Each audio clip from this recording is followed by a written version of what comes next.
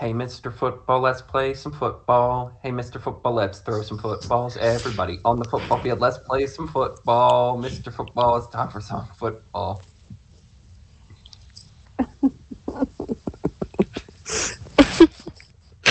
Yeah! And that's because you Okay. didn't do that damn song. It's the one song I was excited to hear. Well, that's not true.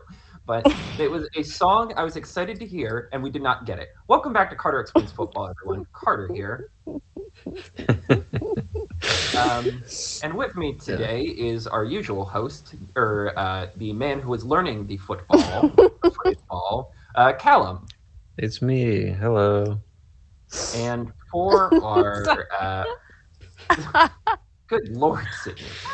Yes, we have a special guest today for our Super Bowl and off-season discussion. It is fellow Disney desk host, Sydney.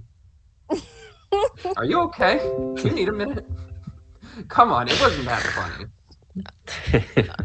Oh my god. I You don't know know. I laugh at my own jokes, and I'm not even laughing at it anymore. I yes. Hi, I'm here. Hi. Okay. Yes. So for this episode, we are wrapping up your first season of Carter Explains Football, and I thought it'd be fun to bring Sydney on because weirdly, she also decided to get into football this year, and throughout the year would ask me questions or be chiming in on the games. My favorite moment was when the Philadelphia Eagles traded for Robert Quinn, and she messaged me, tell me everything you know about Robert Quinn with a gif of a man pointing a gun at me. Um, but yeah, Sydney, if you want to talk briefly about your football experience before we get into the Super Bowl, what motivated you to get um, into the season this year? that's a good question. I've always been like a Philly sports fan, just, like through osmosis. You just just by being Right. raised here. But I never really like had a thorough understanding of it. I learned a little more when I started working at Hooters, though. When you work at a sports bar, you get to go home when the game's over. So I Oh, learned a little yeah. more about it. um, I think I was never drawn to. I probably would have liked football a lot earlier if I understood it, but it was always a very confusing game to me. And it still is, even though I feel like I've learned so much. Um, but this year, I just needed some kind of hobby. My therapist would probably say I needed a distraction. um, I just like wanted but I think I'm always like that. I think I always need something to do with my brain sort of idly in the background of that sort of takes up the space in my life, and I see why men make this their personality type Yes. because It's very um, easy. It comes with color because coding. you don't Yeah. have to, when in doubt, you don't need to know what to say to anybody so long as there's like sports going on. Yes. You don't have to have a personality if you keep up with sports. I don't know how You long I've always gotten away with not having personality for this long, but it's right. working. I've gotten shockingly far. You always have something to just like mindlessly regurgitate. Um and busy yourself with. And I think I just needed something to like get into and be excited about. And so I was like, you know what, I'm gonna do sports this season. This was like right around when the season, or like right before football and basketball was starting. And I was supposed to watch both. I was supposed to watch both football and basketball. And it's like, if I'm being honest, it's probably because like I probably ended up latching onto football a lot more because the Eagles were doing exceptionally well and the Sixers were not. Right. To start the year, the Sixers were abysmal. And Yeah. I will say on that point, the thing about football is it really is omnipresent now. Like they have taken over almost the entire calendar year, which is funny that I'm like, oh, we're getting into the off season. And it's really, as Rich Eisen, a prominent commentator, described, it is just the non-playing season. Like a lot of things still Yeah. happen when they're not playing football right now. So like Right. even I'm only just getting into basketball and slowly getting radicalized against white people because of the MPP discussion. Right. Short version, a chubby white Serbian is about to win the MVP for the third straight year, and I'm like, hold up, we're really going to put him in the same category of Bill Russell, Wilt Chamberlain, and Larry Bird? Let's not do that. And yeah, it's a mess. But Sure. anyway, yes, and you picked Anyway, a hell of a season to get into I this. sure did. Yeah, for my first dip in the pool, I sure got it right. Because Yes, I picked a team that went on to win 16 games in a row, I including the believe it playoffs. Yes. was. And yeah, and then was undefeated in the wait, were we undefeated in the playoffs? Well, no, we lost the No, Super we Bowl. weren't. Who we The lose? Super Oh Bowl well. counts as the playoffs, Sydney. But No, I yes, meant like before or in any of the games leading up to it. well, no, if you lose in the playoffs, you're out. It's not like Oh, right, this right, isn't right. like a yeah, it's not My like a brain has almost bracket been tournament. wiped clean. Okay, yeah. Yes, I will say Geez, because we're doing this a you little know, later than I was planning, I really did have to reset my brain and be like, all right, what yeah, happened again? I because I repressed was a lot like, of this. yeah, no, I feel like my brain's like fight or flight kicks in after we lost, and I'm in like the 12 stages of grief right now. Right. Um, but where I'm just now coming into acceptance. But like I don't like back to how I like why and how I got into it this season. Like I don't do anything half-assed. I have like I as a person have no passive interests. If I'm into Right. something, I'm obsessed with it, and then I like don't put it down. So I like studied, and like you are my football tutor, and I ask you my Yes. questions, like explain all this jargon to me. I honestly And brought Sydney on just to be like, guys, I actually am good at this. I'm trying with yeah, Calum. Calum's like Yeah. my struggle pupil that I need to find some alternative means. Like I need to play a game of chess yeah, with him and be like, can you point to the king? And then he points to the king, and then I move his finger to point at him, and that's like yeah. that's what you can achieve. I'm like Poe from Kung Fu Panda. You Yes, I think I have can't to, do football, but and then I eventually, see if I get the right motivation, you've Hmm. inexplicably climbed up a scaffolding to get a cookie, and I'm like, yep. okay, I can Yes. figure this out. I just need to rethink this. Wow. Yes. Well, that leads us into our discussion about. So the Super Bowl happened, and it was the Kansas City Chiefs versus the Philadelphia Eagles. Now, Callum, it's funny that you moved from Pennsylvania to Texas. You moved from one football crazy place to arguably the football capital of the world. Like Texas football, well, I guess their college teams have kind of lost their luster in the last few years, but like that's like the heart of football. Like if you win a state championship in Texas, you are basically mint. Like at a high Hmm. school level, at a college level, you are basically a hero. Like Vince Young, the former University of Texas quarterback, had a pretty mediocre NFL career, but he is still beloved in Texas because he's the guy who took the Texas Longhorns to the national championship over the USC Trojans. So, like, you're in football mecca right now. What did you end up doing? I wanted to ask, what did you do to celebrate the game? So initially, I started watching in my apartment, just like hanging out on my couch. Mm, And then me and a couple other people went to a restaurant, like like a sports bar type place, mm. to watch it. And it was very crowded, of course, which makes sense. And I was surprised there was actually a good amount of people wearing Eagles jerseys.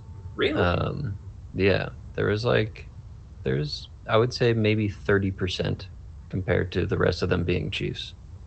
And we watched it while eating food, and the food was very good, but the game was not. So Well, that was that. oh, well, yes, because they lost. It Yeah. is an interesting tidbit about the Kansas City Chiefs is they were originally a Texas team. They were Ooh. originally the Dallas Chiefs, or I forget what their original name was. But literally, the AFC, which is the conference they're from, was formed because Lamar Hunt was like, "Hey, NFL, can I have a team in Dallas?" And they're like, we're not really looking at Dallas to be a market right now." And he was like, "Well, I'll show them. I'll make my own football league, and it'll be all the cool cities: Buffalo, Denver." They did get LA in there because originally the Chargers were LA, so that was fine. But yes, and then it's funny he moved the team anyway to Kansas City. Um, Huh. But yes, and Sydney, you've talked to me personally, but do you want to talk about you ended up going all out for Oh the yeah. celebration? Oh yeah. No, I was this truly was um like the most euphoric day of my life and also truly the most tragic all in one day. Yes. um but yeah, no, I was going to spare no expense at this event. Um but it like outside of football, I had a very lovely Galentine's Day brunch that I went to, but I showed up in like all Eagles gear and I had on like green lipstick. And I like was like, I'm in game mode. Nobody fucking talk to me. Happy Galentine's Day. Love y'all. And everyone was like, "You're doing the Lord's work. Thank you." Um, and so my friends and I, a couple of my friends and I, we drove down to South Philly. Um, Everywhere in Philly, like they everywhere sells like tickets. Like every bar that's near like Center City. I mean, any bar in the whole city is selling some kind of ticket to this kind of event, and they all sold out immediately. The only place we could get in was at the Live Casino in South Philly, which is right in the sports complex with the arenas. Um, Right, right. so what was I gonna say? So we were there. Um, in a sea of Eagles fans at this casino. But it was great. They had a DJ there, like it was free admission. So we were only paying for like our drinks and food and stuff like that. We like found a nice place to sit in front of like a particular screen. Every screen in the house, had the game on. There was a Mhm. DJ that was like playing music in between commercial breaks, so I didn't really get to watch any of the commercials, which is fine. But um, it was amazing. It was filled with Philly fans who are the most batshit crazy people ever. Um, Yes. but Well, I in was the fortunate. most beautiful way. There was like I remember the first touchdown. Someone lifted me off the ground at one point. I don't know who they were. Um, but I was hoisted up into the air by a man. But I was consenting to this. This was fine. Because I agree. I totally agree. Yes, I Yes. deserve to be elevated in this moment. But Um, yes, we have experience, me and Calum, with the power of the Philly sports fan because we yeah, were in on Broad Street for their yeah, last, or rather their last Super Bowl appearance. It is right, wild. Three of the four Super Bowl appearances they've had are in our lifetime.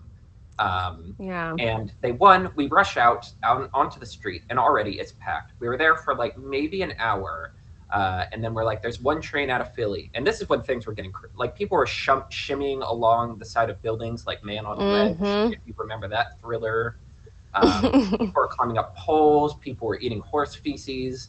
Our friend Kieran was like, "I'm staying all night," and I just grabbed Callum by the shirt and go, "You and I, man, we listen. Look at me. We gotta get the hell out of here, man. These people are animals. They're gonna eat each other alive. We Yeah. gotta go, man. If we're getting out of here alive, we won't see sunrise at this rate." Uh, Mm-hmm. yes, and I ended up just watching the Super Bowl at home. I missed the opening kickoff because I decided before I'm like, I want to shave up my beard a little bit for because Valentine's Day is right around the corner. See, And like, I take this so seriously. Like when I say like I'm all in on things that I'm all in on, like I truly have to give my friends credit that I was there for because I was insufferably annoying. I was like, if you motherfuckers make me late for even a minute of this, I'm going to get violent. Like I was a diva to the 10th degree because I right, do not like my football to get interrupted and I am like very superstitious about certain things. Like I don't eat until the second quarter usually, and like because I have a whole oh ritual, yes, and like um, I don't let anyone interrupt it. So it's like I would not even let that happen. I would let nothing interrupt me seeing even a minute. If I could find a way to not blink, I would have. yes. Well, see, that was me breaking my routine. And I was like, I didn't have a razor at the time, so I'm like, oh, I'll use this cheap disposable, and it'll be fine. I always just get that one nick on the little bump I have on my neck. And then I'm like, oh, and then I'm like, oh, there's a couple more spots. Oh, that's a lot of blood. Oh no. Oh, that's a surprising amount of blood. How many band-aids do I have? Um, so I missed the opening kickoff like a buffoon. But to the game. So, where to even begin? I've made a couple bullet points that I wanted to discuss. The final score ended up being well, this is the obvious place to start. The final score ended up being Kansas City 38, Philadelphia 35. This is the second win for the Kansas City Chiefs with a Super Bowl, I believe, since the Patrick Mahomes era began. I believe it is their fourth overall. The Kansas City Chiefs have put a bow on a pretty impressive run. Patrick Mahomes has been a starting quarterback for 5 years, and in those 5 years, he lost in the conference finals game, won the Super Bowl, lost the Super Bowl, lost in the conference final game, and won a Super Bowl. He's been in the conference finals every single year he's been a quarterback, and he's won 2 out of 3 Super Bowls. Um, Before we get into that side of the discussion, I'll start with the broader point. I believe this really was the two. I begrudgingly have to admit, as a Bills fan, these were truly the two best teams of the entire year. And weirdly, in a lot of ways, they are two kind of sister franchises. One, because a lot of the people who rebuilt the Kansas City Chiefs, like Andy Reid, were former Eagles alum. But also, both teams demonstrated that they are incredibly well run. Like, a thing I preach with these teams is institutional stability. So the Kansas City Chiefs have been basically good for a decade.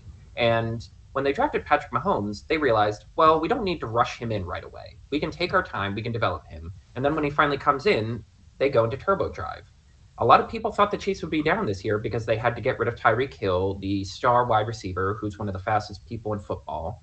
And yet they kind of quietly rebuilt every year they kind of rebuilt their team in one major way to make them better.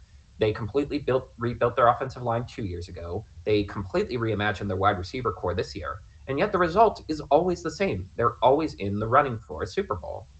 Meanwhile, the Eagles, I think something that we don't appreciate is the team that got to the Super Bowl this year has very little in common with the team that won the Super Bowl. Like, basically, other than a handful of people on the offensive and defensive line and like one or two positional players, it's basically a brand new team. And for a team to win a Super Bowl, go into a slump, and kind of have to rebuild on the fly and turn it around in basically 4 years, that's really impressive. Like this level, like you're normally not allowed to rebuild that quickly. Yes, we will get to that. Yeah, like normally a rebuild doesn't happen within 3 years. They usually take 4 to 5 years at best. So for them to turn it around this quickly and then immediately have this liftoff success, like it's incredible. And it was a clash of the Titans. This was a game of haymakers back and forth where both teams were just in the zone. Like it's so funny that I talked in our previous talk about like, oh, parody's coming back, defense is back, running the ball's back. And it's like, nope, this was best offenses in the game, throw the ball around the field, two quarterbacks like being like, anything you can do, I can do better. It really was a fireworks show. I hate to admit it because we lost, but it truly was one of the best Super Bowls I've ever seen and arguably one of the best of all time. And that gets us to the quarterbacks. We've already talked about how big a deal it was that it was two people of color starting in the Super Bowl. I would be remiss if I did not bring up famous ESPN commentator Chris Berman pointed this out on his broadcast and then proceeded to say, so I believe his phrasing was, and we have two black quarterbacks starting in the Super Bowl. And on the same day, Abraham Lincoln was born. And, you know, I there's so much to unpack there. But Who said that? Chris Berman. Famous homer for the Buffalo Bills, been on ESPN for decades now. Is he white? Yes. Oh. A black commentator would know better, Sydney. Were there black people in the room when he said this? Yes, I do want to go back and look at the film and see how they and react. See what the faces were. Yeah, you're gonna have to. Yes, but I would have loved to. Like, I love the butterfly effect of Abraham Lincoln signing the Emancipation Proclamation despite the Confederacy, somehow leading to Jalen Hurts and Patrick Mahomes both being really good at football at the exact same time in the exact same year. Yes, but both quarterbacks basically showed what they were, and both of them are really, really good. Again, we already talked a little bit about the Patrick Mahomes legacy talk, and as frustrating as it is because this man is going to probably keep me from seeing a Super Bowl because the Bills are always going to have to go through him, he was like wizardly in that game. He basically demonstrated why he is special because even though his receivers weren't as good as the Eagles receivers, even though he was going against the best defense in the NFL, He just has this wizard-like ability to just know exactly where he has to be at any given time and how exactly his arm needs to move to make an incredible play. Like, they were down 10 points, and it really did feel like they were dead to rights. And by hook or by crook, he did just rally them to the win, doing whatever he can. He also had an ankle injury, which I think is sus because he was weirdly calm about it during the post game, so I think he was faking it. But that's just me being conspiracy theorist. But yes, it was a frustrating masterclass. Out of the 27 balls he threw, he only missed on 6 of them. He threw 3 touchdowns and had a 44-yard or a 26-yard run that kind of really sealed the game for them. Meanwhile, Jalen Hurts kind of answered because going into this season, the question was, okay, Jalen Hurts can be good, but can he be the guy? Can he be one of the 5 best quarterbacks in the NFL? Like, is he the guy who, going up against the best quarterbacks, he'll show up, he'll play out? And the answer is an emphatic yes. And I would argue his game was more impressive than Mahomes because while Patrick Mahomes' supporting cast really came to play, like Hurts kind of had to do it all himself. This wasn't just him being surrounded by talent. This was him making plays. He threw some insanely difficult throws high in the air where only the receiver could catch it that resulted in huge plays. He ran the ball 15 times for 70 yards. He tied a record for most rushing touchdowns with 3. And one of the big differences between him and Patrick Mahomes is the Chiefs' lead rusher, Isaiah Pacheco, ran for 76 yards. The vaunted 3 running back team of Gainwell, Sanders, and Scott for the Eagles had a grand total of about 40. So Jalen really was doing it all himself. And perhaps no more impressive feat than to tie the game in the fourth quarter. He led an incredible drive and then proceeded to score the game tying touchdown. Well, he scored the touchdown that got him within 2 points. And then on the 2-point conversion, and it is a testament to his physical skill. The minute I saw the play, it was literally he gets the ball and immediately starts running for the end zone. He needs to score this because it will give them the 2 points to tie the game. I immediately thought, oh, fuck, they know what the play is. He's not going to get it. And by sheer physical force of will, like, there's a reason why they were talking about how much this man can deadlift.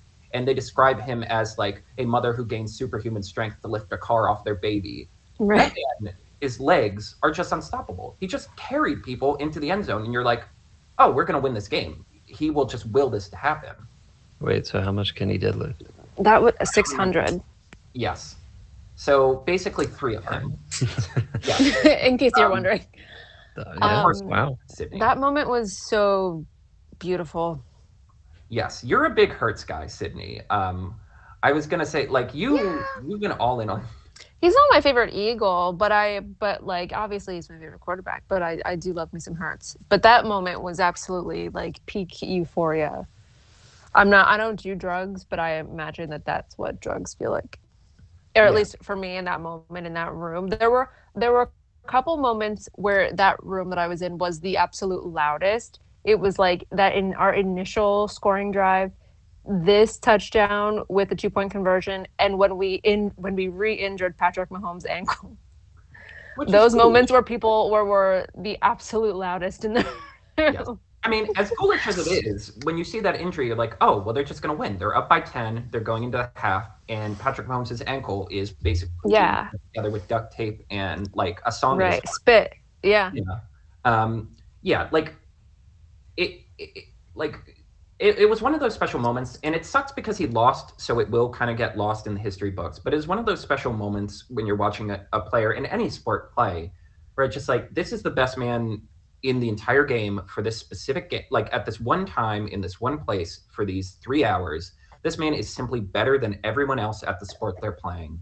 He is like, if you've ever seen the movie Soul, it's the bit where the main character is playing the piano and he's finally like figured it all out, and it's allowing him to like ascend back to the soul plane. It's that like you're just ascending to a higher level when you're playing like this.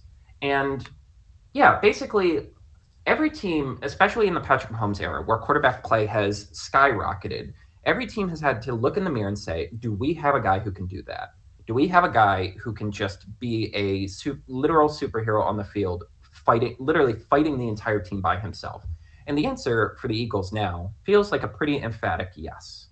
Going into this offseason, Jalen Hurts is on the last year of his contract, so they will need to re-sign him. and he is going to get the big bucks. And honestly, for the Eagles, it's kind of a no-brainer now because this guy feels like the guy. And one of the advantages is having a like institutionally stable franchise is even if it turns out this was the peak and it's only downhill from here, like they like the Carson Wentz contract when they signed Carson Wentz to $100 million and then he turned out to be a lemon. That should have crippled the franchise for like 10 years. That should have crippled the franchise for like 10 years. It slowed them down for like 2, and that's a testament to like a smart team knowing how to trick bad teams into helping them. So no matter what happens with Hurts, you're in a good place. Um, Unfortunately, now we have to get to some of the negatives of the game. The No. field was absolutely wonk. You Yeah, will notice, I was just gonna say, like, remember those like some articles came out with the groundskeeper being like, it smelled like a dead body. yes, I was going to talk about that. Yes, so this was played at the Arizona Cardinals Stadium. I forget who they changed the sponsors on these damn stadiums so much. I'm not 100% sure what it's called anymore.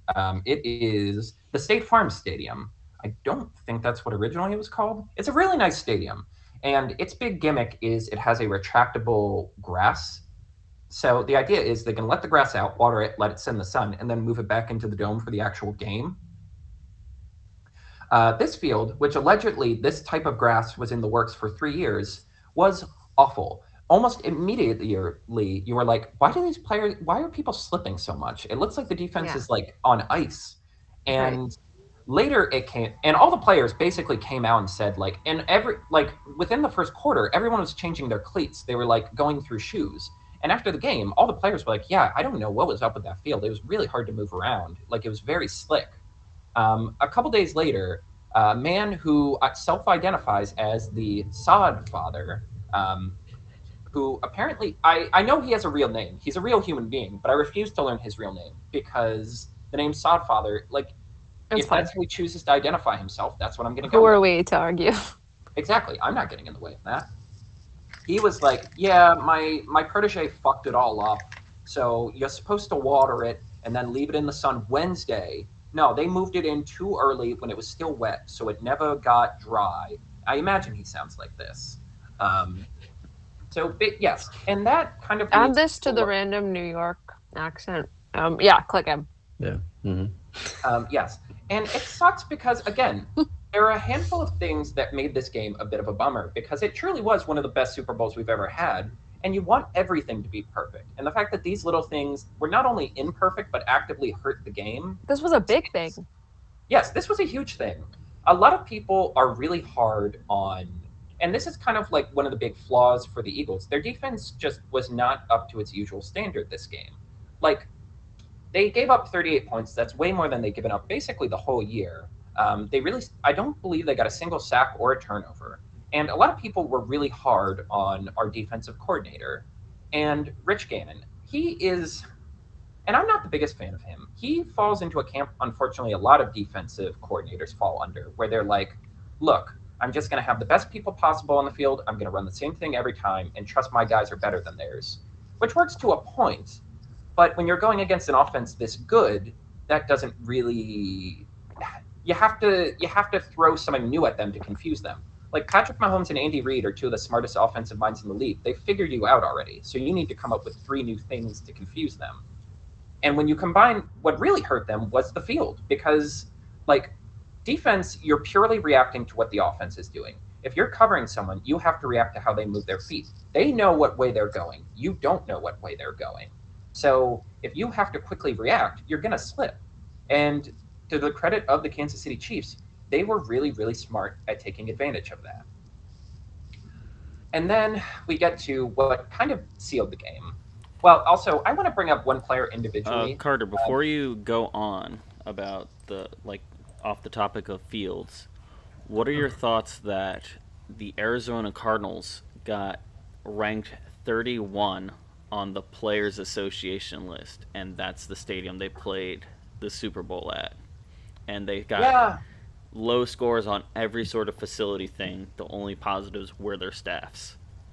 yes, I was going to talk about that in our off-season discussion, but yes, there was a big, there was a big report that came out where all of the players got to vote on like team facilities and stuff, and the Cardinals were very low on everything. And I do think this will help dictate in the future what teams get the Super Bowl or not, because the Super Bowl's decided about 5 years in advance. They have like it's like the Olympics. Each city that wants it does like a presentation where they're like, "Here's what we can do for you." Um, and I feel like Cardinals Stadium, even though it has hosted some of the most fun Super Bowls of all time, famously the Eli Manning the New York Giants Super Bowl where they defeated the unbeaten Patriots. I do think this will change their opinion on that stadium going forward. Um, Yes, and on top of how the Eagles lost this game, there was also the botched punt. So they kicked a punt that went about 20 yards, and Kadarius Toney, and I want to talk about this motherfucker. He is a player who drives me insane. Kadarius Toney was drafted by the New York Giants and lasted there for about a year and a half. This man has not played a full season since high school. He is always hurt. It is always something with him, and yet you want to believe he will be good because he literally looks like someone who phase shifts. He moves in a way human beings are not supposed to, and it results in incredible plays. And this motherfucker somehow ends up on the Kansas City Chiefs and returns a punt for about 67 yards that gives them an easy touchdown and scores another touchdown. And it's just like, of all the people who could be the dagger, if you've ever seen Wolf of Wall Street, it's the Benihana thing. God, of all of the people you could have sent to bring me down, Kadarius fucking Toney.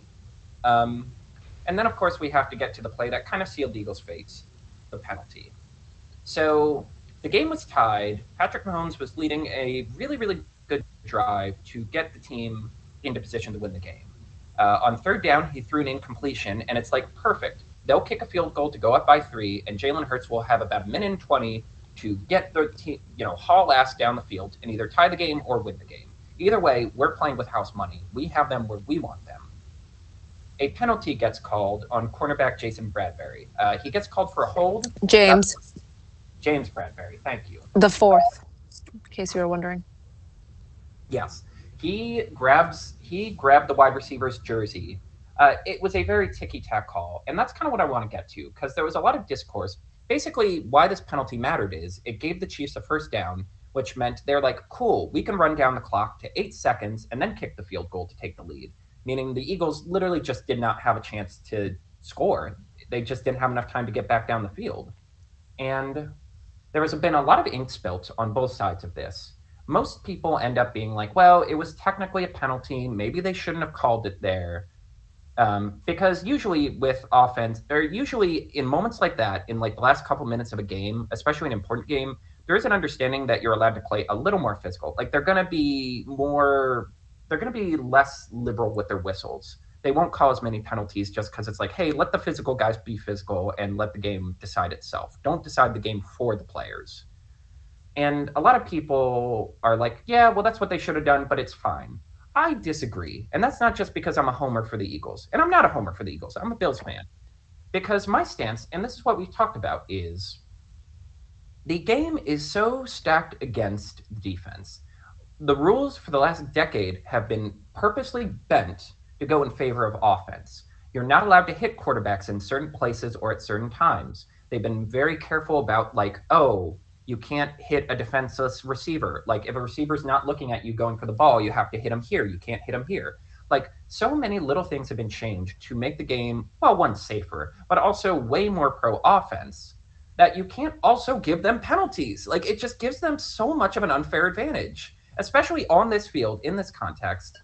And beyond just, like, costing us a chance, like, were the Eagles going to go down, score, and win the game? Maybe, maybe not. We don't know now, and that's the problem. We don't know because the refs decided the game for the game, and it's a bummer because it was genuinely one of the greatest Super Bowls of all time, and it gets undercut by this like icky, like, oh, this feels like an anti-climb debate. Yeah, it would be like an end game right in the middle, like when Captain Marvel's desperately trying to stop Thanos from snapping his fingers. He just has a heart attack and collapses, and you're like, well, I mean, they won, but like that can't feel good. We didn't earn that. We didn't get that win. The win was just decided. Yeah. So that kind of wraps up. Well, I will say, and like I wanted to gauge how's your like for both of you, how was the reaction in your environment when the Eagles lost? Denial. Well, when they lost, Hmm. well, it's not denial because I'm going from like from the time of that call on. Right. Um, because there's 8 seconds and like they're lining up on the field Hmm. and our attitude is like, let's go. That's We'll enough figure it time. out. Yeah, that's more than enough. Like we can do this. Um, and that was so genuinely felt that we can turn these 8 seconds into something. Um, so even even after like the confetti is falling, everyone is sort of like holding their breath, like as if like no, there's a catch, right? Like there's something else. Yeah, there'll be another penalty called. Something will happen to Yeah, change something this. happened and this is a mistake and they're gonna sweep this confetti up and throw the green confetti instead. No. And yeah, it's just like it was sad. Everybody was depressed. I mean, I felt like I was depressed for like 3 days. So You I were feel like I grieving. still am. Yeah, like it burned. It was like it felt like a death. Like it hurt. Yeah. I will say I was shocked how well a lot of our friends took it, other than Danny, who was like, "Don't talk to me for a very long time," which is a very Danny Yeah. thing to do.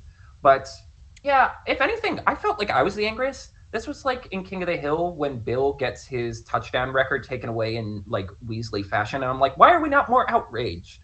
Because like look, there's a reason why I agreed to do this because I like to think I'm a nerd who like cares about the game as it were, and it sucks that the game was decided like that, the most important game. So I'm like, we Right. should be more outraged because we deserve the best stories, and that wasn't the best story. That was just a weird anticlimax.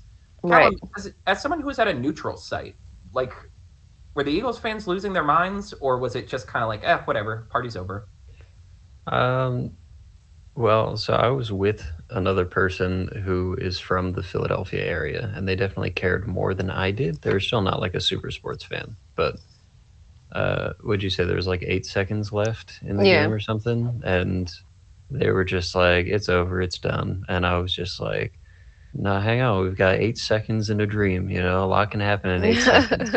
I wasn't really that invested, but I was like, "Yeah, something could happen," but then it didn't. And then basically all of the Chiefs fan, which were the majority of the people there, were like losing it. They're going crazy.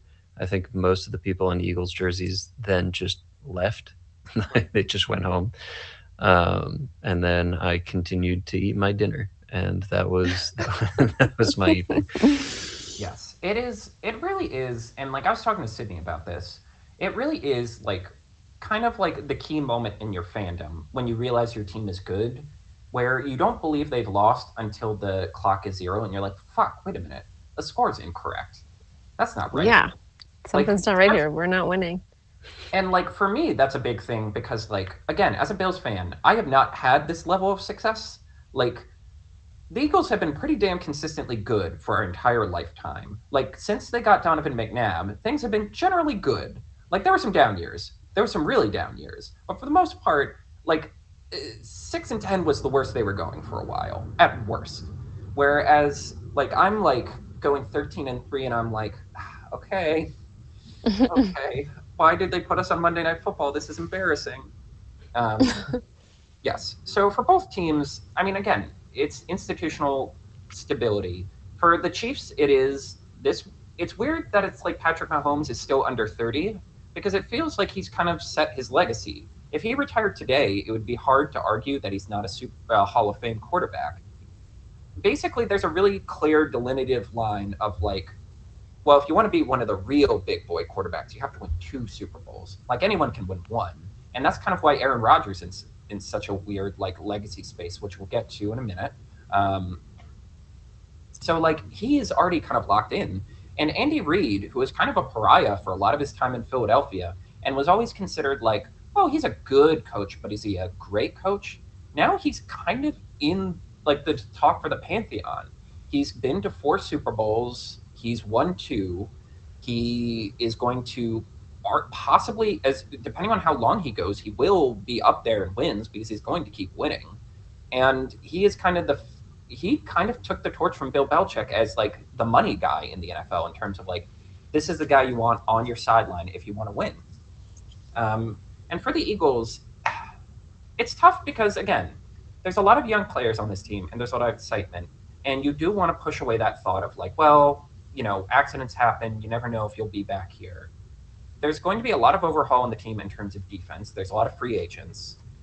I am very curious to see how a team that has been so good in the rebuild reimagines the core of this team to keep it competitive. Yeah, I don't know. This offseason has really triggered all of my abandonment issues because I did not realize how many of them were free agents.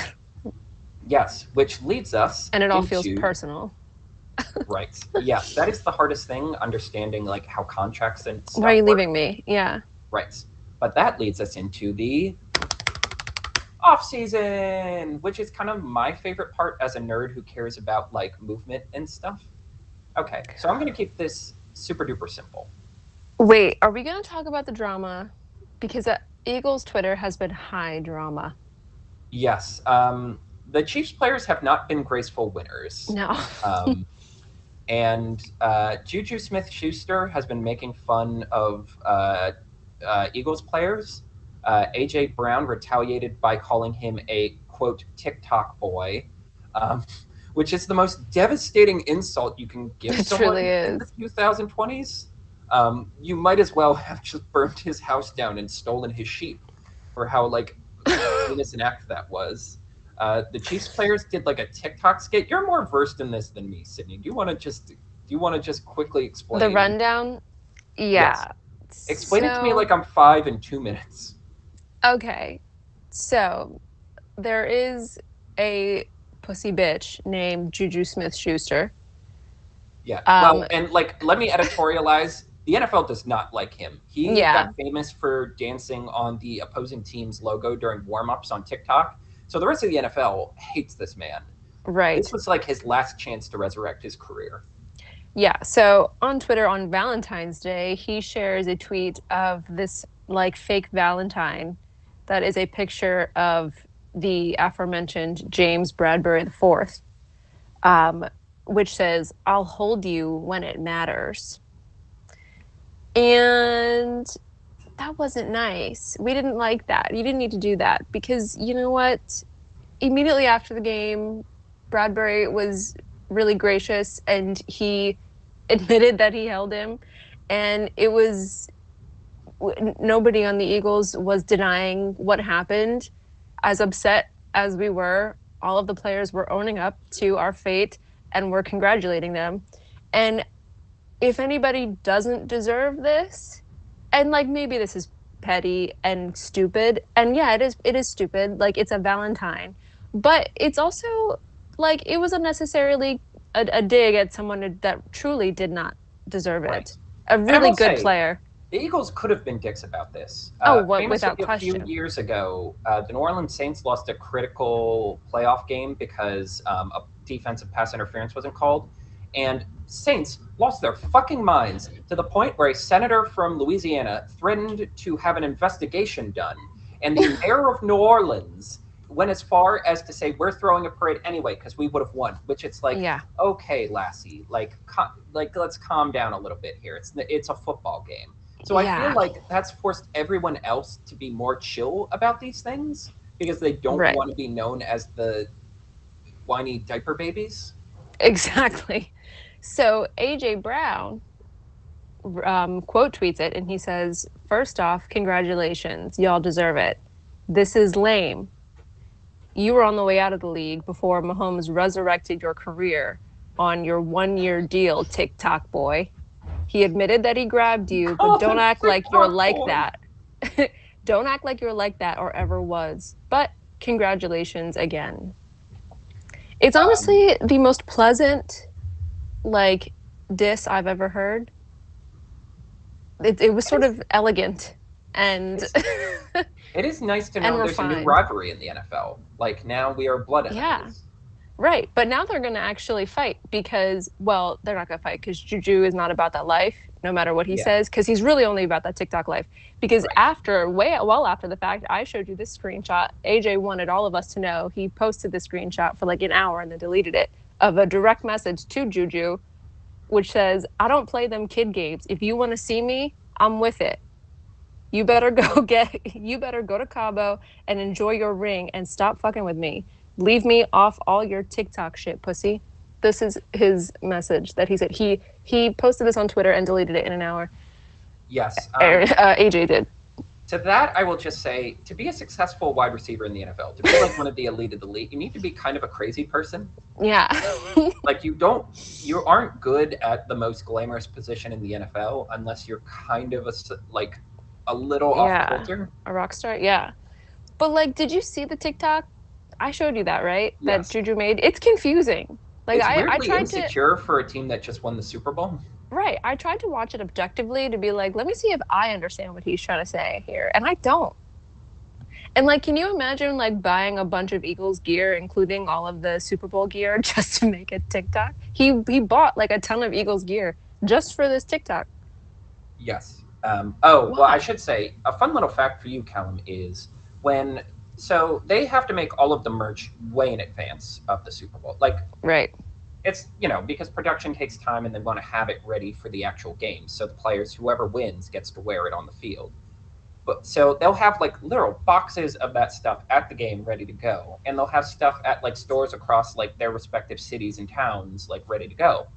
So for the team who loses the Super Bowl, famously that stuff gets sent to like impoverished Africa. nations, or yeah, basically Africa. And that gives me it's like a funny thing just because I'm like, in some alternate reality, for some little kid in Africa, the Buffalo Bills, who lost four straight Super Bowls from 1990 to 1993, were the greatest dynasty in football history, the only team in NFL history to win four straight Super Bowls. And that's kind of a comforting thought that for some kid, the Buffalo Bills are considered this like organiz- master organization that did something no one else could do. Carter, I want you to know most of the time they don't know what those shirts say. Right. They cannot read it Or mean. or just Yeah. know what the symbols mean. But I want you to still have that dream. Somewhere somebody understands. Why would you do that to me, Cal? I'm just What did I saying. do to you ever other than verbally berate people? Listen, when I was in Angola, some people were wearing some really funny shirts and they had no idea what they said. I wish I could think of an example, but some like they just had no idea what any of it was. But they loved it. Yes, but that all is just the subtext for the off season. So basically, the off season is for a lot of the players. It is a basically their recovery time because this is a physically grueling sport. You need to take every minute you can to recover your body, especially for people who suffered serious injuries during the year. For the NFL owners, they will have a meeting in some fancy resort to discuss possible rule changes for the season. I do love the Eagles owner is coming with the suggestion that a player be allowed to wear number 0, and I'm like, who the hell on this team begged the owner to bring this up? Like, what player on the Eagles really wants to wear the number 0? And I've narrowed it down to like 5, but I can't, I'm not going to commit until it's officially through. The San Francisco 49ers are proposing that every team is required to have 3 quarterbacks, which I love. The Buffalo Bills, when they lost in overtime against the Kansas City Chiefs in the playoffs, got a rule passed through that both teams had to get the ball in the playoffs for like overtime. And everyone made a big huffing fit about it where they're like, oh, and then when we lost in the playoffs this year, it's like, don't worry, you didn't need to go to overtime. And I'm like, okay, but that rule helps everyone. This rule is sour grapes because we hurt their quarterback and then they didn't have a quarterback to play in the game. And it's like, hey, you could have at any point had a third quarterback on your team, but you decided you needed an eighth defensive back who only plays on the kick plays. But like, yay. Anyway, Can we talk about that sort of weird delineation that the NFL is doing right now over whether or not to make quarterback sneaks legal? oh yes, that is one of the biggest rule changes that is coming for the team.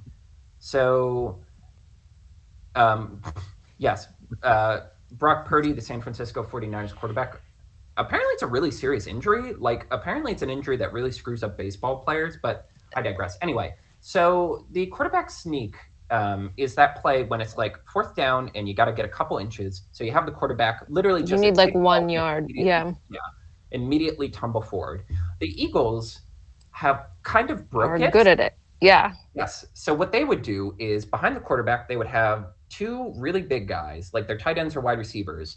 And the minute the ball was snapped, they would just shove him forward. Yeah. So when you combined Jalen Hurts' lower body strength with the fact that he's physically being shoved forward by two very strong men, combine that with the fact they had a really good, like it just was a guaranteed play. Like percentage wise, they were so far ahead of every other team on quarterback sneaks. It was genuine, like it was literally a cheat code. It Right. was literally like the first team in Overwatch that discovered goats, where you're They like, oh, well, we just win. they started doing this like variation on the quarterback sneak where they line up for one and then have Jalen Hurts sort of like Scooby Doo tiptoe around the pile while Right. everybody else is in the pile, and they just have him like literally tiptoeing around it. He's like, Well, "Oops, it's also didn't see me." also every other team started to copy them. Teams would have like someone move behind the quarterback and then shove into them full speed, basically, to give them the extra advantage. And the Hmm. combination of it's so overpowered and so unfair, and the combination of like, okay, this is actually kind of a dangerous play because it turns into a rugby scrum. And you're like, all it takes is one guy's leg to bend the wrong way or someone to Which get it their has. back like curled, that someone will get seriously hurt. So they're But probably that's going not to get even that the out of the game. But that's not even what they're arguing. They're arguing that it's not athletic or that it's not exciting to watch. And I would agree that it is both very exciting to see and obviously an extremely athletic feat. So, Oh, yes. Their reasoning is very lame. Like they have to present it because they can't just say, "Oh, well, it's unfair that the Eagles can do this better than everyone," because that suggests you're punishing one team for being smarter than everyone else. right. So they have to frame it as like, "Oh, it's inartful, like it's not an athletic play, like it's not actually football." And I'm like, "I don't know. Football's a violent sport. Yeah, this seems You've like taken football at violence its and core. added creativity." Right. Yes, so that is like one of the major discussion points for the owners' meetings. Basically, the offseason is split up into two very big events. First off is free agency. So players whose contracts have expired can either be unrestricted free agents or restricted free agents. Unrestricted free agents are given free pass for them and their agent to go from team to team and be like, "Hey, how much are you willing to give me to play for your team?" This year is it's a deep class of free agents, but a kind of unsexy one for the most part. Like other than the quarterbacks, which we'll get to, it's a lot of big offensive linemen, which is a big deal because if you're a really good offensive lineman, the team usually doesn't let you leave. A lot of defensive backs. It was an exciting running back class, but all of the running backs got put on the franchise tag, which leads me to the franchise tag. So that makes you basically the franchise tag is every team gets one, and you can pick one player to say we're tagging you, which means they get instead of getting a full contract, they get a 1 year contract that is kind of the average for their position, like a median salary, which is still expensive. But for really good players, you kind of get them on a discount, and it gives you more time to like negotiate with them. So like you can be like, hey, you can't talk to anyone else, so let's like sit down, let's talk. Come on, let's figure this out. Um, yes, and that leads us to the big stories of free agency are the quarterbacks. This is a big year for both high tier quarterbacks and middle of the road quarterbacks. Basically, it seems like a lot of teams have realized, like, okay, maybe we can't get an elite quarterback. We can't get one of the top five best guys, but we can probably get someone in the middle who's just good enough to get us to the playoffs. The basic example of this is David Carr, who previously played for the Las Vegas Raiders. He is going to the New Orleans Saints. The New Orleans Derek Carr. Did I say David? David is his brother, who was played for the Houston Texans and was pummeled into a pulp and was never the same. That guy has a record. He had the record set for most sacks on him. His brother is pretty good, and it's kind of the perfect embodiment for the Saints right now, where they're like, look, we don't want to tank. We don't want to like completely give up. So we're going to stay just good enough to win in this crappy division. And who knows? Anything can happen in the playoffs. Geno Smith, who I described to you in great detail during our previous discussion, he is locked in with the Seahawks. he's kind of a perfect fit for the Seahawks right now, where it's like, well, they still need to get a lot of good players to be a full actual contender. So keeping the quarterback position stable is really, really good. The one that's controversial is Daniel Jones, the quarterback for the Giants. He is now making more money per year than Patrick Mahomes. And here's the thing about quarterback contracts, they're always going up. Like, the Chiefs and the Bills were really, really smart to sign Josh Allen and Patrick Mahomes when they did, because the money quarterbacks are getting is only going to get higher and higher. You want to get them locked in as low as possible and like be like, oh, that's that. The fact that Daniel Jones is making this much money is simultaneously understandable, but also silly goose shit.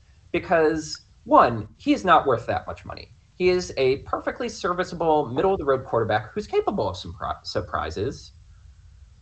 But if you're the New York Giants, who have spent the last like 7 years post Eli Manning looking for a quarterback, like, and again, as a Bills fan, I get this. I had to put on a brave face when we're on our third quarterback in 3 years. Hell, our third quarterback in five, or like our fifth quarterback in 3 years, being like, this will be the guy. This will be the guy that gets us to the playoffs. So if you get a quarterback who takes you to the playoffs, you're like, this is fine. This is fine. And that leads us to our big quarterbacks. Aaron Rodgers and Lamar Jackson. So Aaron Rodgers, I've already shared my disdain for him. After the season ended and he got embarrassed by the anime hero himself, Jamal Williams, he decided to go to a darkness retreat where you sit in a pitch black room and just, I don't know, do nothing. I don't exactly know what he did. There was a toilet and there was a sink so he could eat and drink. The toilet's not connected to the eating and drinking. That was Right. I was about to make a comment on that, but thank you. I realized my phrasing was incorrect. Yeah. And he has yet to talk about what he wants. And the Packers have kind of quietly made it very clear they are done with Aaron Rodgers. They wanted to be done with him earlier. When they drafted Jordan Love in the first round, it was clear they wanted a succession plan. They wanted to be done in the Aaron Rodgers business. But then when you win 2 back-to-back MVPs, you're kind of stuck and you're like, God, we can't get rid of him. That looks bad. But now that he had an off year, they can be like, cool, we're done. You can either retire or we'll trade you. Right now, the team that looks most likely to get him is the New York Jets, which, like, does he guarantee you a Super Bowl? No. So why are you going to spend that much? But the Jets are also the Jets have the current longest streak without going to the playoffs. So they're just desperate. They just want to get on base. Like, they just want to, like, achieve something. So I can understand, like, let's just sell out for this once great quarterback and hope it works out. And then Lamar Jackson has kind of become the biggest story of the offseason. To do the shortest version, he was given a franchise tag that allows him to negotiate with other teams. And if those other teams, if another team wants to sign him, they have to trade the Ravens multiple first-round picks. And after the minute this was announced, all of these teams come out and say, oh, we're not interested. We're not interested. We're not interested. And it's like, that's weird. He was an MVP like 3 years ago. He's one of the 5 to 7 best quarterbacks in the NFL. The challenge is he wants to be the highest paid quarterback in the NFL. Do you remember discussion about Deshaun Watson, the sex pest quarterback? I do indeed. So the biggest problem with his contract was it was completely guaranteed, which means he will get every single penny of that contract no matter what. And also, that comes straight out of the owner's wallet. It's not necessarily a part of the salary cap. The owner has to pay that himself, not through the team. And the rest of the NFL made it really clear they were unhappy that the Browns did that with Deshaun Watson.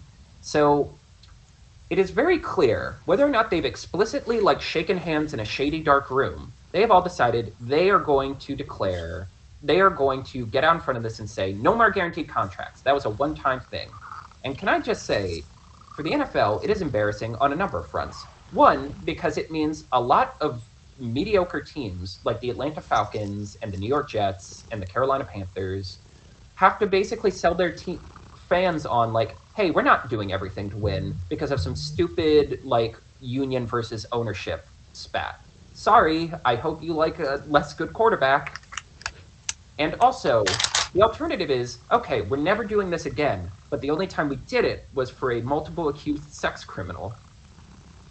It is just embarrassing, and seeing people homer for the NFL owners, a bunch of billionaires, mind you, Mm. is embarrassing because again, there is no. Yes, Lamar Jackson has been hurt a couple times, but he is also a one-man offense. He is maybe the most, other than Patrick Mahomes, he's the most dynamic player in the NFL. He does things that no one else on the field can do, and the Baltimore Ravens sucked this year. They were bad, and yet they still made the playoffs because Lamar Jackson is just that much better than everyone else. He is, again, he basically dragged that team to the playoffs, and when he got hurt, that was the end of their season. And I really, oh God, I feel bad for him because, especially because he does not have an agent. So he's doing all of this himself, and apparently his Which, mom sometimes. like, what the fuck is that? Is that like who? I can't imagine that that functions well for him. Is this proving that that is a bad idea to be your own agent? Is that like being your own lawyer in court? Not necessarily. It just, I think it's made the relationship between him and the Baltimore Ravens more toxic because, like, they're Yeah, telling him to his face all of these right. things. He has no agent to like filter all of this language. Yeah, But yes, and to I tell if him I'm we don't Lamar think you're worth Jackson, more. yes. If I'm the if I'm the Players Association and I'm Lamar Jackson, two things need to happen. One, I need to start using the C word, collusion, because it is really hard to see a scenario where the owners don't at least have a winking understanding with each other that they're not going to let this happen. And along with the Damar Hamlin stuff we discussed about like, oh, health insurance and making sure contracts are paid out, go scorched earth on the next union versus ownership negotiations. Like guaranteed contracts are coming whether you like them or not, and this would have been the perfect guy to like be the first guy to do it. It's ridiculous that you're not letting it happen.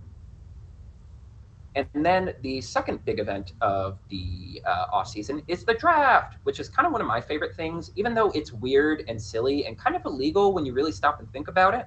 The draft is all of the best players from college who have declared for the draft. You have to be either a junior or senior in college to be eligible. You get to get picked by an NFL team. The draft order is decided by records, and we will get into that. So the first 10 picks of this NFL draft, and there's already an asterisk on the first one, which I'll loop around to, are the Carolina Panthers, the Houston Texans, the Arizona Cardinals, the Indianapolis Colts, the Seattle Seahawks, which is very funny because that was the Russell Wilson draft pick. That's the draft pick they got from Denver for Russell Wilson.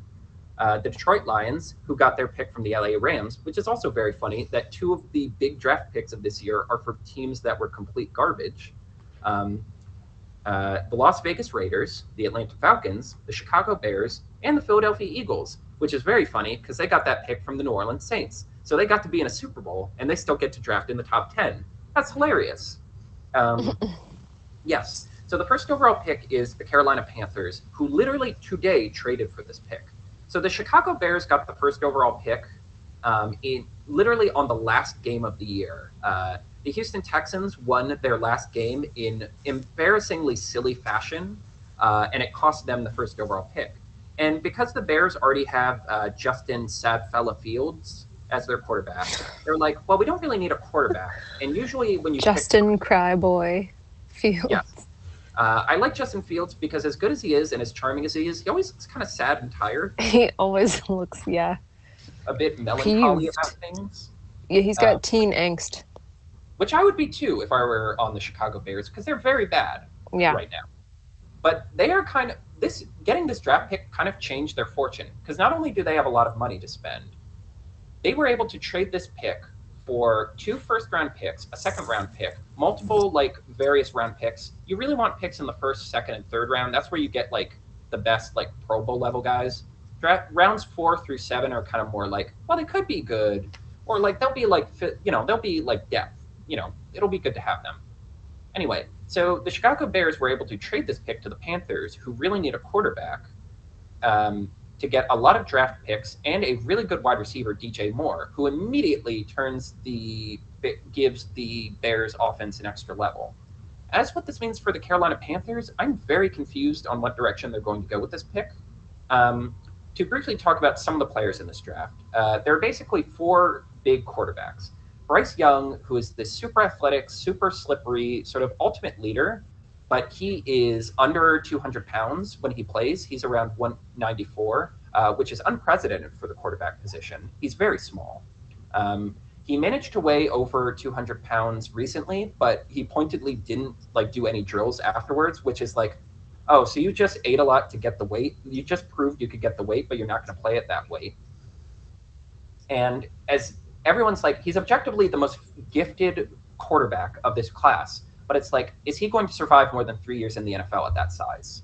CJ Stroud, the quarterback from Ohio State, if this was a few years ago, he absolutely would be the first overall pick. He is kind of like a perfect passer. He's very poised. He throws perfect dimes. He's great at reading defenses. He just does not have a lot of like improvisation skills. Like he's not like Lamar. He can't like run around and do crazy stuff. Like that's kind of a necessity for a quarterback this high now.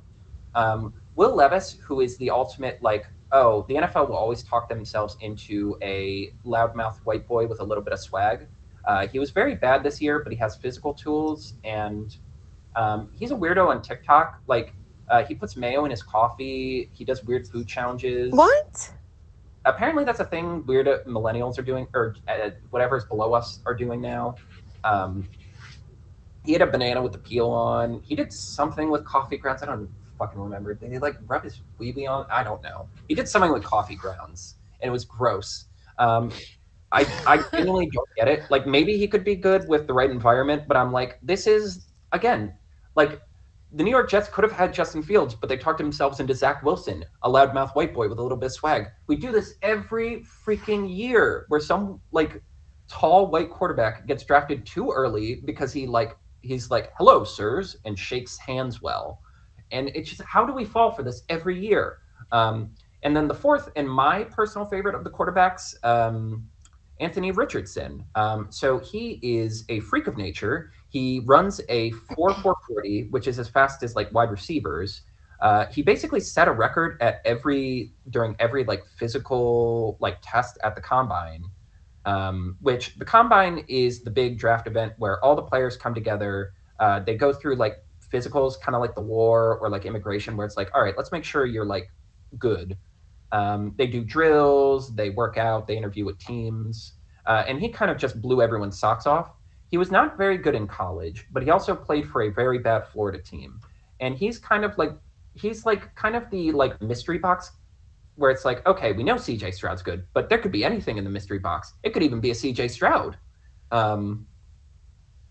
And if a team makes him work, they will look like geniuses. And my gut says because he did so well in the combine, the Panthers panicked and they're like, we don't want to miss this guy. We got to get this guy. And they traded up and they're like, okay, no one else can get him because we have this pick.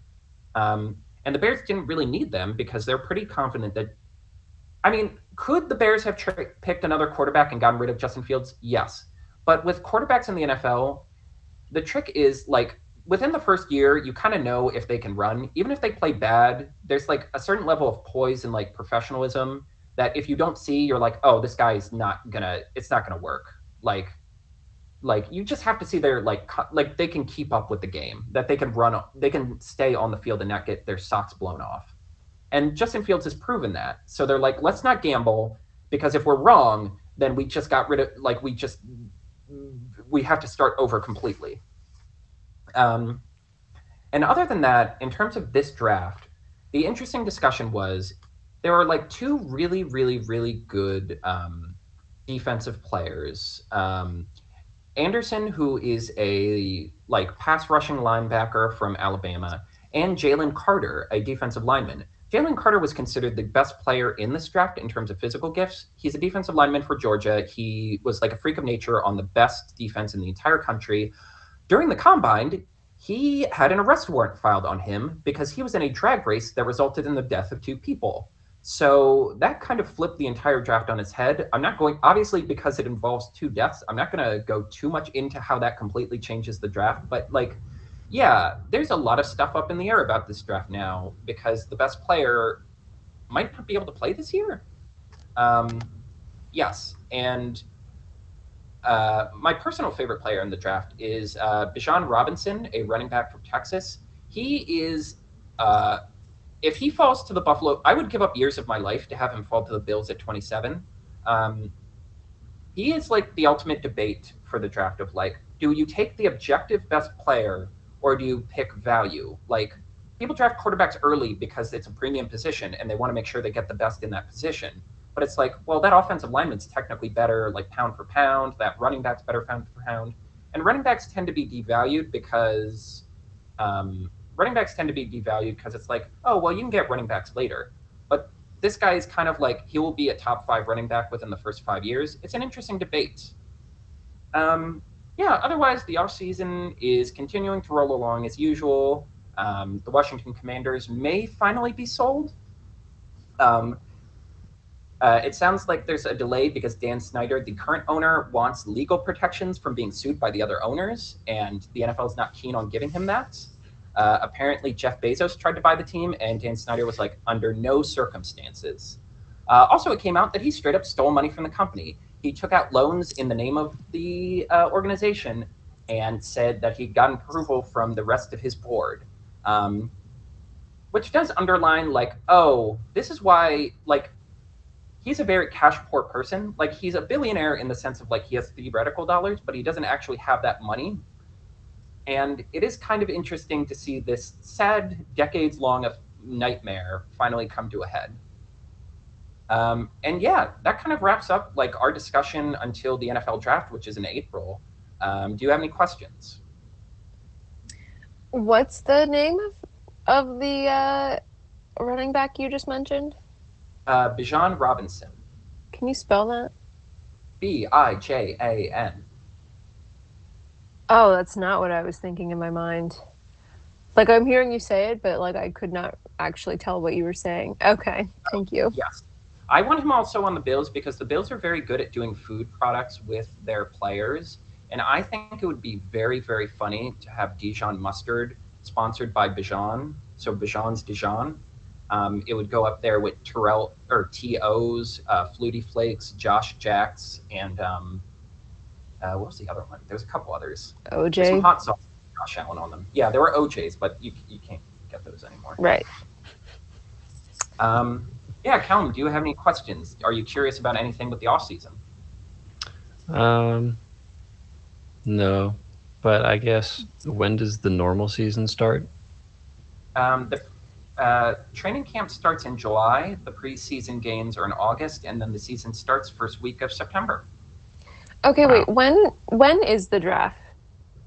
It's late April. I don't remember the exact day as we speak. And then can you tell me what happens? Like what well, not like I guess with the draft, but like what is training camp? What happens in training camp? Is it the same as baseball where they're just kind of playing games?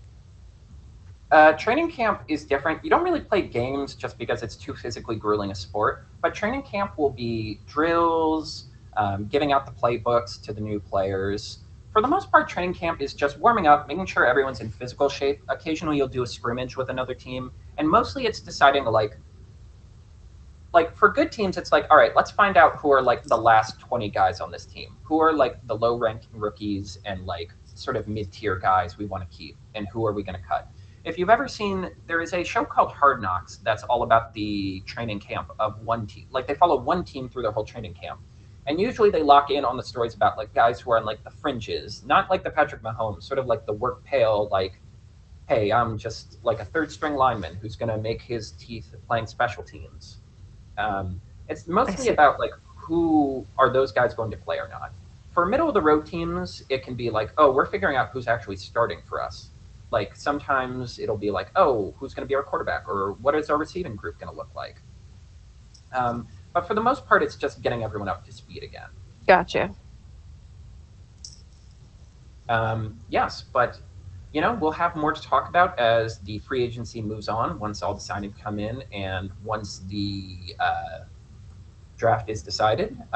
Thank you both for coming today. Thank you for joining Sydney.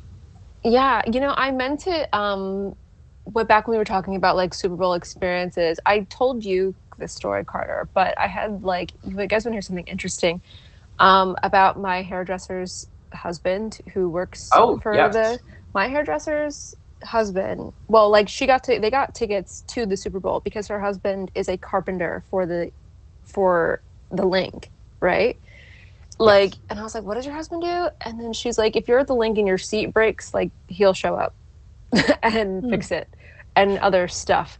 But so they got like 6 tickets, which included like airfare, hotel stay, and they had like events for them. And I was like, what happened? So she was telling me about like the day of and like traveling there. And she's like, yeah, we showed up to the Novacare complex or whatever, and they had like a Dunkin' Donuts spread like waiting for them there.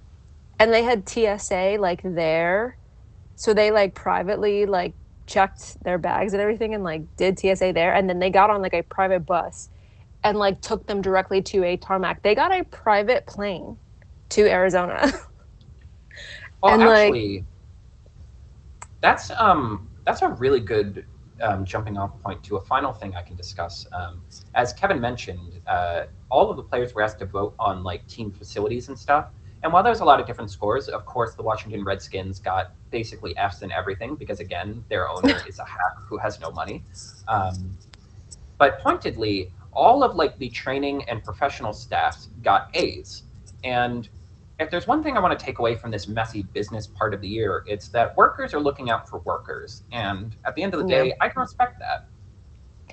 Yeah. She was explaining to me, she was like, oh no, if you like do anything for the Eagles, you're like considered on the team. And they do like all throughout the year, she was like, oh yeah, we go to like events all the time, blah blah blah. But I was not, when she told me she was going, I was not expecting them to have like a private plane. And then yeah, it was, and then she said that they got like a private concert with like DJ Khaled. Like when they arrived, like they had like there were like VIP events that they were invited to. I'm not making this up. That's what she said. That when they were there, like they were on a private plane, they got into this hotel. That like on the day of the Super Bowl, they had like a private performance with DJ Khaled. That's crazy. Well, I Yeah, was a big DJ Khaled guy too. well, win or lose, what a ride of a season, and I'm glad we all got to be a part of it. And until next time, please don't stop the football. Wait, is that a Rihanna song? yeah. Please don't Yes. stop the football. I want to play some football. Throw a ball and also kick it sometimes. I just enjoy football. Football's pretty fun. Please don't stop the football. Please don't stop the football. Hey, it's first down. Hey, it's first down. I can't get this part quite right. Please just fucking cut the track.